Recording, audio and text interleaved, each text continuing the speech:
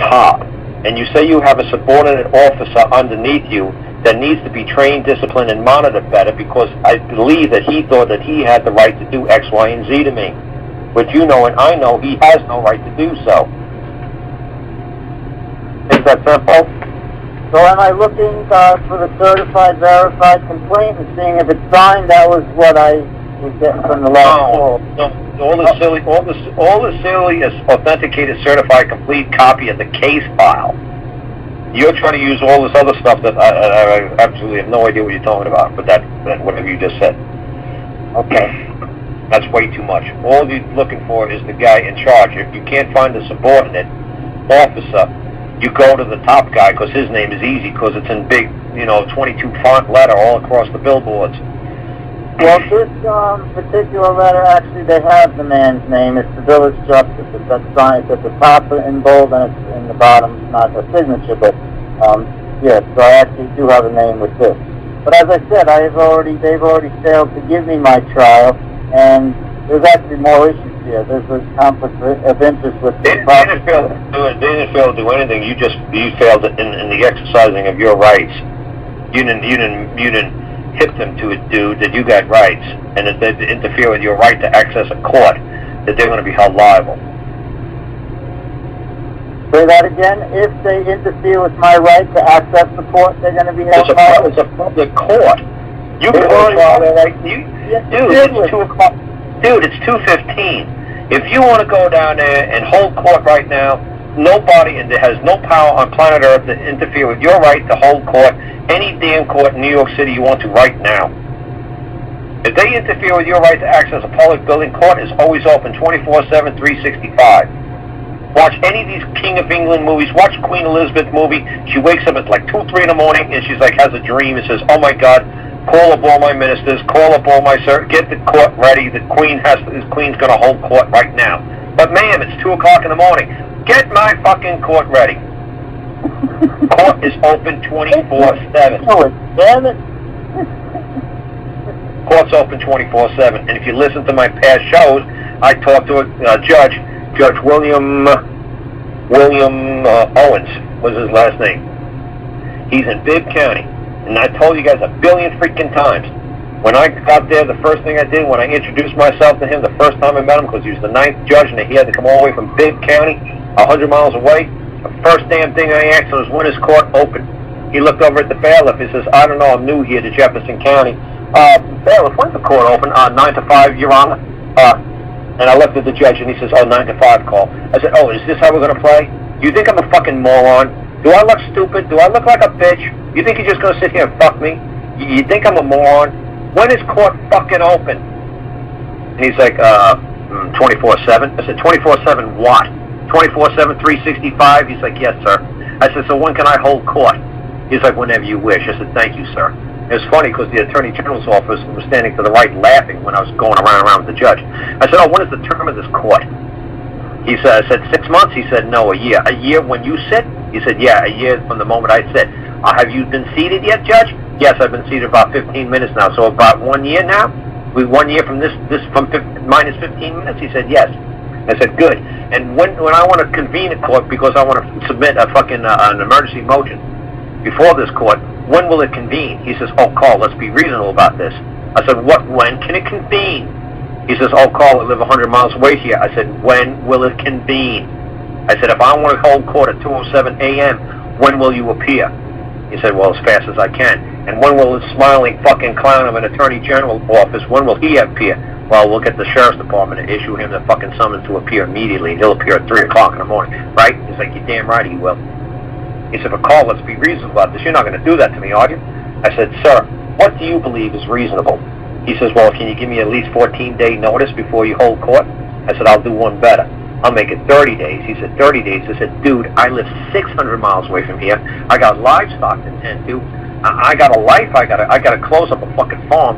I said, 30 days is fast for me. And he started laughing. He said, "Well, that's more than reasonable." I said, "Yes, sir." I said, "You're not looking at it from my side of the coin. It's a burden for me to come down here. You think it's rough on you to drive 100 miles on a freeway? I got to drive 600 miles over mountains and close up a farm." He says, oh, okay. He says, I could work with you. I said, yes, sir. I'm a very reasonable man. So me and the judge got along great. I had his business card, and I put it on the website so everybody can see this is the judge. If you guys want to call him, say, is any of this bullshit Karl saying is true? Well, this is the same exact story I told the U.S. Marshals down in Roanoke, Virginia. I said, and I gave him his business card. I said, call the judge. You think I'm fucking lying? Call the judge. He's the one who took me out in the hallway. He's the one who showed me how to file an appeal. He's the one who explained to me how to get the copy of the contract from the state, because he realized what the state was doing. He said, but honestly, Karl, on the contract law, I can't make them appear with a contract. They said you lost your copy. You're shit out of luck. They don't have to provide you a second copy. I said, ho, ho, ho. I said, he says, you know and I know they're fucking you. He says, well, let me just pass the final judgment against you. He said, you know, file an appeal. I said, no, sir, I never went to the appeal process. This was back in 2007. I said, no, I never filed an appeal in my life. I never had to go that far. He says, well, he said, you know, let me pass judgment, meet me on the hallway, and I'll show you how to file an appeal. So me and this judge, we were walking down, his guy in a black robe was walking next to my goofy-looking ass, and down the hallway, and I was taking notes on how to file an appeal. Then he says, hey, Karl, you got a cell phone I could borrow? I said, yeah. He says, here, let me use it. And he called up the Alabama Supreme Court, and he says, hey, is John around? Here. Yeah, I got a guy. He's never filing an appeal, and I know John's in charge of the appeals. Can you walk this man through the appeals? And he's a real good guy, and you know, and he's you know, try to help him as much as you can. So then the judge handed me the cell phone and said, hey, this man's name is John. He's a real good guy. He's in charge of the court down there, and he'll help you with any questions you got. So then we walked out in the parking lot. I said goodbye to the judge. He said goodbye to me, and boom, you know. And I went down to his courthouse one time to ask him a couple of questions, and that's the last time I ever saw him. So when people say, oh, judges are all evil, cruel, and the court's not open 24/7, oh yeah? If you ask the judge it in the proper manner, in the proper way, and he sees that you're not a moron, they'll snap to attention in a heartbeat. So like I said, don't say, well, the court's not always open, the Karl's crazy. You know, none of this shit Karl does ever works. Oh, really? When you know what you're doing, they'll snap to attention. They'll say, shit, I'm not getting involved with this cat. This cat's crazy. He's going to tear me up. Kitty's got claws. He might look like a pushover of a man. This guy's crazy. Now I can question everything. I can set the prosecutor up, and I have lots to the officer. Like I said, it's when you really know what you're doing, they will know instantly to not tangle with you. It's usually by the least amount that you say, and you let them talk, and they will hang themselves all the time. But if you think you're going to go in there and you're going to read them the riot act, and you're going to tell them the law, and you're going to tell them how it is, like I did with the judge, it's like, Judge, when is the term of this court? 6 months? He's like, well, no, it's a year. A year from the time you're seated? Yes. Have you been seated yet? Yes. How long? Well, about 15 minutes. So it's 1 year minus 15 minutes, the term of this court? Yes. So like I said, when you go in there and you start asking them questions like that, and they're answering you, they're like, holy shit, where did this guy get all this crap from? Well, how does he know court is open 24 hours, 7 days a week, 365? And since I'm the moving party, and this is my court, can I hold court at 2:07 a.m.? And what will you do when your phone rings from the sheriff's department and the magistrate who's on duty calls you up and says, hey, this man says he has an immediate emergency motion that he wants to present to the court, and he needs the magistrate down here now, and he needs the judge down here, or the presiding officer down here now. What are you going to do? You say, oh my God, you ain't going to get me up at 2 o'clock in the morning, are you? But this isn't my court. This is, I'm pleading to these...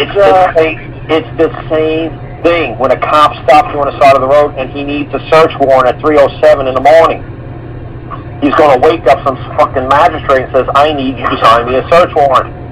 They will get up and they will do their freaking job. Do they like being woke up at 3:07? No. Do they appreciate that cop waking them up? No. He better have a hell of a drug bust, man. All right, well, this is scheduled for Wednesday, 7 p.m. I can show up there Monday and demand whatever my case is. Is it your case? What?